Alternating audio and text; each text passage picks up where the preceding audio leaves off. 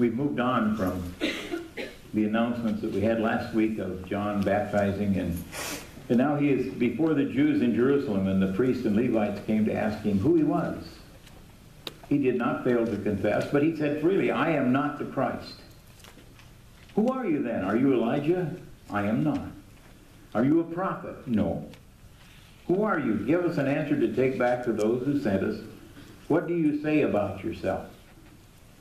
I am the voice of one calling in the desert.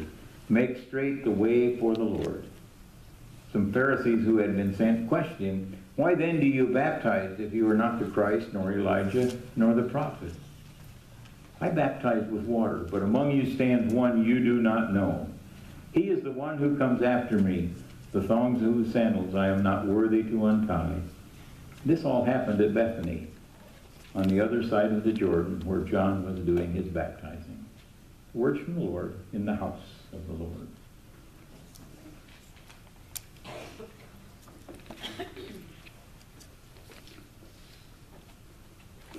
This time of season, it's about fulfilling prophecies. It's about making clear what the promises from God have been, and not the least of which is the fact that John came ahead of time announcing that Christ was now coming. So it is time. And we look at the trouble and the travel that Joseph and Mary and the baby had, because the baby had the trouble getting home. Now, he didn't have any trouble getting to Bethlehem. But if you look in the second chapter of Luke, there's one little line that we build all of our Christmas pageants on. And it says, she laid the baby in a manger because there was no room at the inn. Now, we build Sunday school pageants, and we build church pageants, and we build all sorts of scenery in our churches because of that one little line. It's the only place where it says there was no room at the inn. The important thing is that they came to be where they needed to be in order to fulfill a prophecy in Isaiah that said the baby would be laid in a manger. That's the only reason that there was no room at the inn. That's the only reason that she was there. It's the only reason that this had to happen. It's because God put in motion years and years and years before this happened what was to happen in our current Christmas season. And we celebrate the birth of Christ. We got to forget celebrating the birthday of Christ because we don't have any idea when it is. It was a cold season, we think, because she did wrap the baby warmly to put it in the manger. It was probably a fall or winter season. Christmas happens to coincide very closely with an old pagan custom of celebrating the solstice, because that was the shortest day of the year and the longest night, which meant that this was the time when the pagans began to know that the next day and the next day and the next day and so forth would be a little longer than yesterday. It would be a rebirth of the seasons. It would be a coming of the spring so that the planting could go on and that the harvest could ultimately follow. And since the pagans were already celebrating like crazy and having a big party time, those who wanted to celebrate the birth of Christ just tagged it on. Said, oh, they're having a party, let's go too. That's how we scheduled Christmas, where we scheduled it. And we finally, somewhere or other, probably some legislature somewhere said, we got to have a holiday. Let's call it, they probably threw a dart at the calendar. And said, oh, December 25th is what we hit first, so that's Christ's birthday. And the birth date doesn't make any difference. It gives us a place to celebrate. It gives us something to dance around and to point to. But we celebrate the birth, not the birthday. We celebrate the coming of Christ, not the fact that he was, any particular day was more important than any other day. For he came to be all things to all people for all time. And we get hung up on little details so often. when it isn't necessary.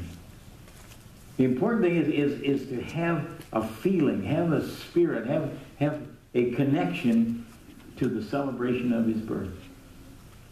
The hymn you just sang, Hark the Herald Angels Sing, was written by Charles Wesley in 1739.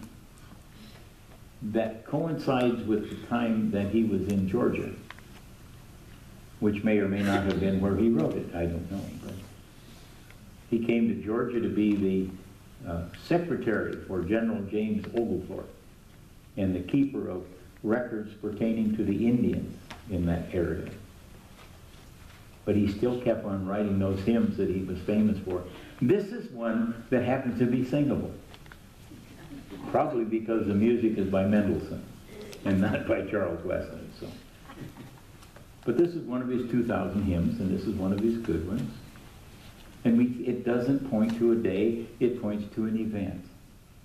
And it isn't just a Christmas song. It isn't just for Christmas Eve when the angels came to the shepherds in the field. It's for every one of us every time we pause to remember and to think about the fact that the angels came to reveal things to the prophets so that they could reveal things to us. The angels came to John to tell him, now's the time to tell the people that the Christ is coming. When you have a dream and it affects you greatly, the angels are singing again. When you have a feeling that you ought to be involved in something that's going on, the angels are singing again. So Hark the Herald Angels is not just a Christmas carol. It's a song for every day, every life, every year. Because it's time for us to remember that Christ isn't just once a year. Christ isn't one day a year or one short season a year. Christ is every day. Christ is every day, every year, always. And we need to celebrate. We need to celebrate his coming. And he's reborn again every time that you stop and remember how much he loved us. So much that he gave himself. Here I am preaching Easter. But Easter and Christmas are so intertwined that you cannot preach one without living the other, and you cannot live one without preaching the other. Advent is a season of anticipation. And we're almost to that season of celebration. But we should be in a season of celebration all the time. All the time. Because Christ comes to us in our moments of need. Christ comes to us in our most dire situation and in our greatest joy.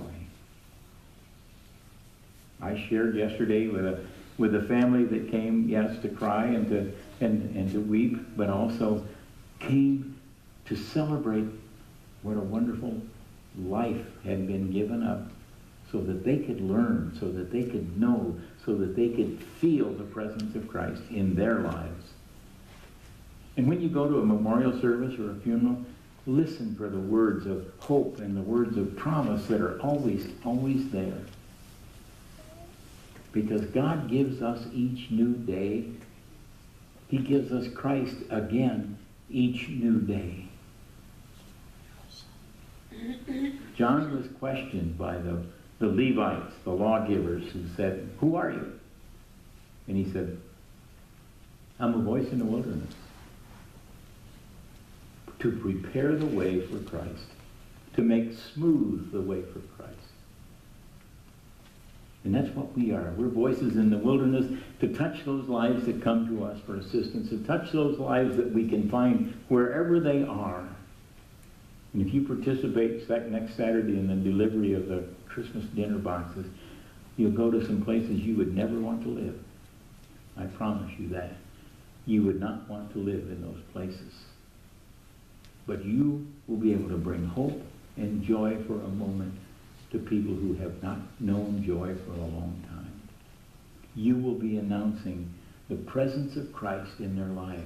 You will be the voice in the wilderness for them to say, we're here because we care.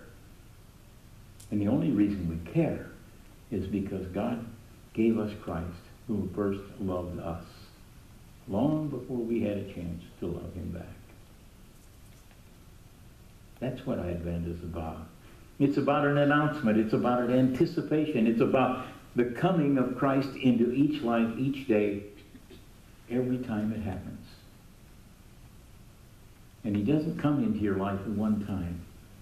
He doesn't come into your life just once, but he comes every time you turn to him in prayer. He comes every time you thank him for all his mercies. He comes every time that you have an opportunity to tell someone else about the power of Christ in your life. That's what the trip to the manger was about. You've probably all seen the thing that's going around on the internet about the first king-size bed. And when you open it, there's a manger. See, he came to us as one of us so that we might understand the full scope of the love of God. For God sent his Son to die. God sent his Son to die, not to live for us, but to die for us. And first we had to anticipate his presence in our lives before his death could have meaning for us. What a gift he gave to us. What a wonderful love he has shown for us. And we feel it each time we take the time in our busy schedules to pray, to listen for God's word, to be led to do something for someone that wasn't part of your schedule, but rather called by God to do his work. We come to the manger to find Christ. We come to the manger because Christ awaits us as a new birth in our life, not just a new birth in the world, but a new birth in our life each and every time we come to be one with him. Make straight the way of the Lord. You're called to be just as much of a clarion as is John the Baptist. You're called to tell people. No, you're called to show people the way to Christ. You are the one. Amen.